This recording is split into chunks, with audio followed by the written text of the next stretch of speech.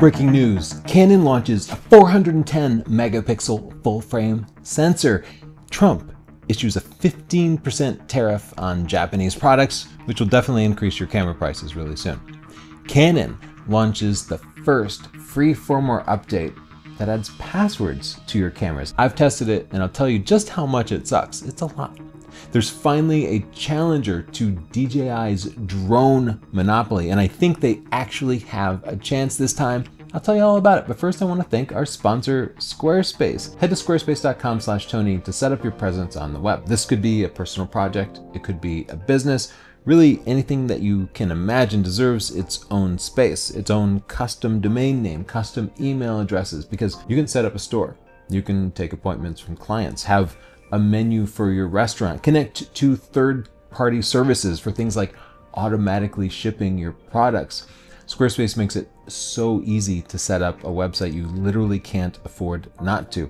I've been hosting my website with Squarespace for like 12 years now, and I've never had a problem with it. I regularly go in and update my pictures, rearrange things, add new features, and it's been amazing. So try it out for yourself. No commitment, no credit card, no automatic subscription.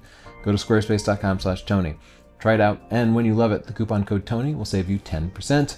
Thank you, Squarespace. Now, on August 1st, Trump's new Japanese tariffs take effect. That will raise the current tariff from 10% to 15%. If you've been following this news, you'll know the Japanese camera companies have just raised their prices to accommodate the previous 10% tariff. So now they're gonna have to do that again to pad and cover those extra 5% import costs. Now, the 10% tariffs were passed pretty much directly on to us, the consumers, so no doubt the 15% tariffs will be passed on to us too. That's important to understand, because if you have any purchases to make for Japanese products like Canon, Nikon, stuff made in Japan, not necessarily China, that's not changing, make it soon, because those prices haven't hit yet. There's some delay where the camera companies will take a little while to adapt, a few weeks probably, but go ahead and get your orders placed soon. Now let's talk about Canon's firmware update. This firmware update adds passwords to cameras like the Canon R5 Mark II and the Canon R1. That's something we've been begging them for so many years, because we need a little bit of security in there, right? But I have some rants about it, so just bear with me here. The first is about the download process for the firmware. This is ridiculous. All you have to do is download a file and copy it to your camera, but Canon makes you choose the operating system that you're using to download it, because Canon thinks that Mac computers can't open the same files as Windows computers. So they take their firmware and they package it in two separate file formats for Windows PCs and Mac OS. This used to be a problem, but starting in 2003, Mac OS has supported zip files, the standard that literally everybody on the entire planet uses when you need to compress and transfer a file. That was a long time ago. To put that into perspective, 2003 is the same year MySpace launched.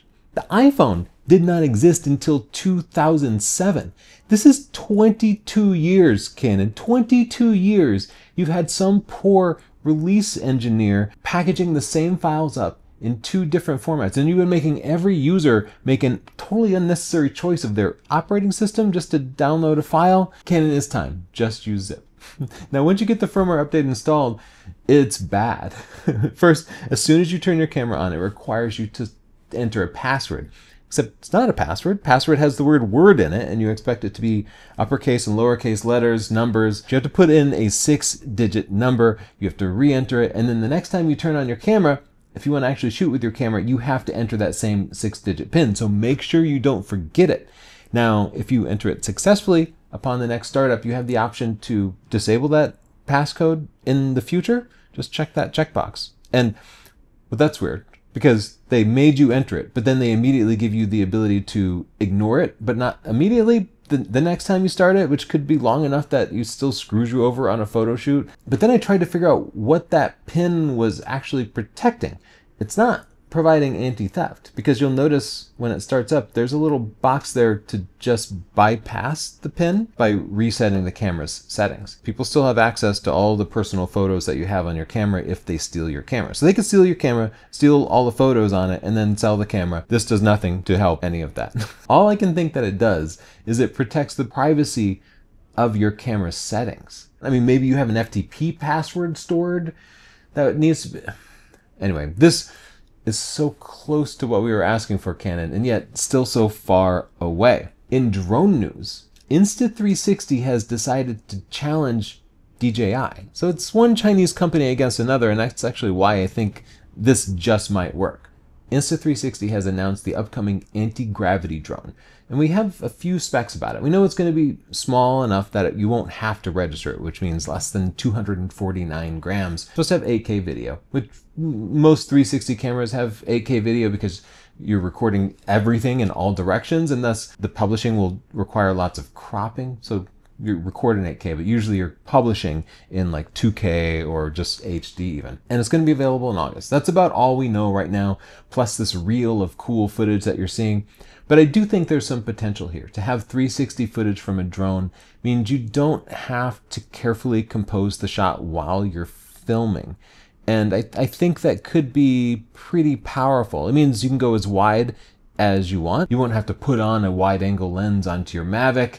You can just film everything. It also means when flying, the pilot can concentrate on the forward facing camera view and not worry about how things are going to be composed. So if, for example, you were trying to track a car sideways with one of DJI's drones, you have to actually fly the drone sideways, and that means you don't have a forward point of view. You might just crash right into something.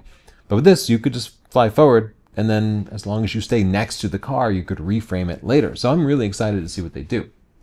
And in other 360 news, DJI is attacking Insta360, the biggest 360 camera manufacturer, by launching the Osmo 360, a 360-degree action camera. 360-degree cameras were cool like a decade ago when we thought we'd all be wearing VR headsets, but nobody wants a VR headset. And instead, what people are doing is just using them as action cameras where you don't have to point the camera at anything. You just film everything and then frame it up in software later. You end up with huge files and a bit of an editing pain in the butt, but it does work, and I'm probably going to be picking one up for my filming really soon.